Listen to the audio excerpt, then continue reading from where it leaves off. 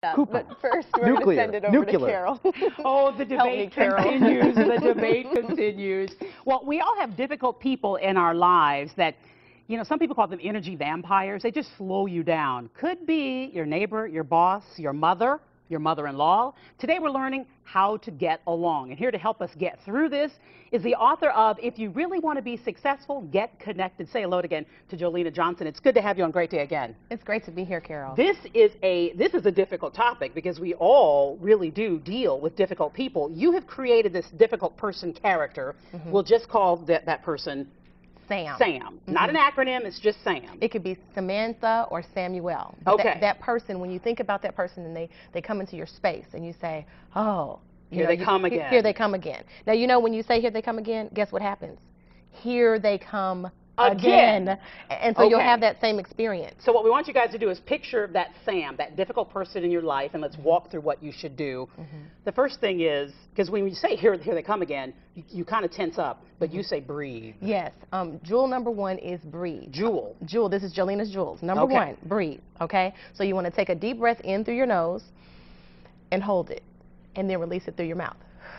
And does that give us a chance to are we relaxing? What are we doing? Yeah, it actually gives more oxygen. Okay. Okay, it actually allows you to calm down, and then you can choose to respond versus react. Because what you say, Jolina, is that we go into autopilot. Yes. Generally. We tense up and we just automatically do whatever we do.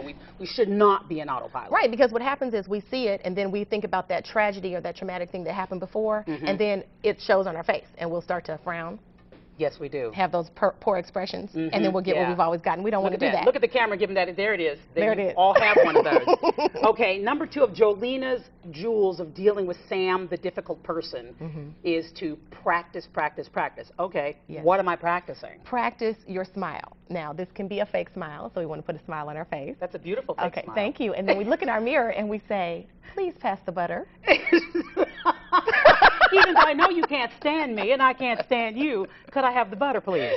No, we say please pass the butter because if you think about it and you're at dinner and you say please pass the butter, it's really no big deal, right? Right, exactly. Okay, but when you're talking to Sam, why is it all of a sudden such a big deal? It's because something that you have in your head, so you want to get off autopilot and practice being pleasant with Sam even though it doesn't feel good.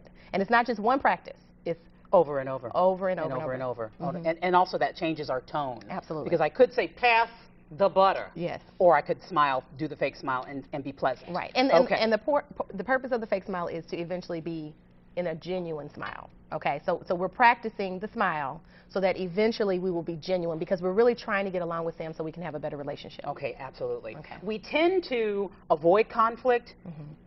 Most of us, we just want it to go away. So you say, Jolina's jewels, show it until you know it. Absolutely. What does that mean?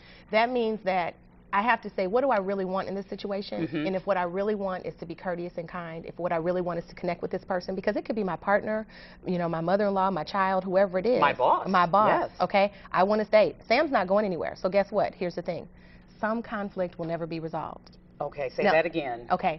Some conflict will never be resolved. And let me say it again, Carol. Bitter pill to swallow. Say it again. Some conflict will never be resolved to my satisfaction, especially with Sam. Okay, that hurts though. I know. Because I do want it to go away. I do want to resolve it. I want them to move out of the city. I want a different boss, but that's not going to happen. You don't mean that. We're going to take that part off. Okay. Okay. No, but really, yes, we really do want it to be better. And if you have chosen not to go anywhere and Sam has chosen not to go anywhere, then guess what? You get to get along. So what I said was it may not be resolved to my satisfaction. It doesn't mean it may not be resolved. Gotcha. Okay, because they're not going to move. They're probably not going to change. Just because you want to be happy and go lucky and feel good does not mean that Sam's disposition is going to be any different. So your bottom line is you got to choose the experience, and we can do that. It's your choice. All right. Thank you very much. You're welcome. Jolina's going to have an upcoming book party. If you'd like to meet her, it's Friday, October 15th at the Vaughn Cultural Center, happening at 6:30 to 8:30, and we have all the information on our website, greatdaystlouis.com. Kent? Well, first of all, pass the butter. First of all, Sam, I am.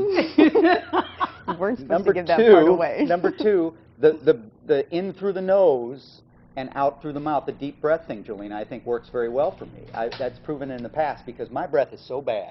Oh that my when goodness. Sam comes in my office and I go, he turns around and walks right back out. You know what I'm saying? I knew you were going to take this beautiful topic and turn it on its head. No, I'm saying that everything, she's spot on with everything. Thank you, Ken. This is what I learned, Jolena. Producers, please don't make me stand next to this guy anymore. You gotta work on that smile a little bit more. Please pass the butter. Say it with conviction. Say it like you mean it.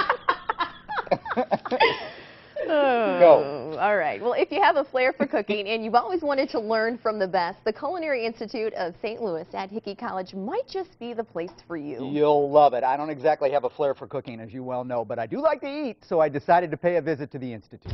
Hey, everybody, we're at the Culinary Institute of St. Louis. Let's go inside and find out what's cooking.